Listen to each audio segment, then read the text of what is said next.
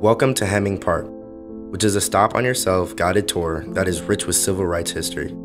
During the Jim Crow era in the 1960s, Jacksonville was known as one of the most segregated cities in the South. Hemming Park is the known location where the event known as Axe Handle Saturday occurred.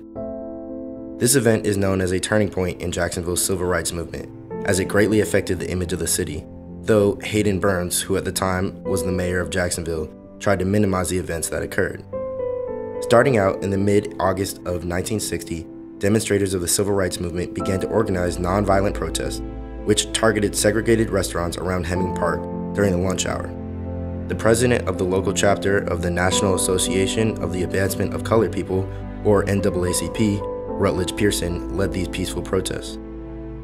On Saturday, August 27, 1960, approximately 150 to 200 white males descended on the downtown area, wielding axe handles and baseball bats.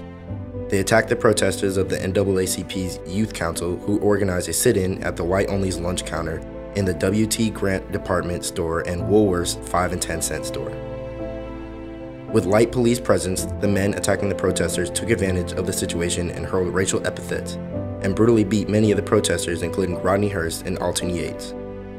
Fortunately, no one was killed at the attack, but 50 people were badly injured. Violence escalated as the Boomerangs, an African-American gang, arrived to Hemming Park. The event made national headlines as police arrested 42 people, including 33 blacks and 9 whites.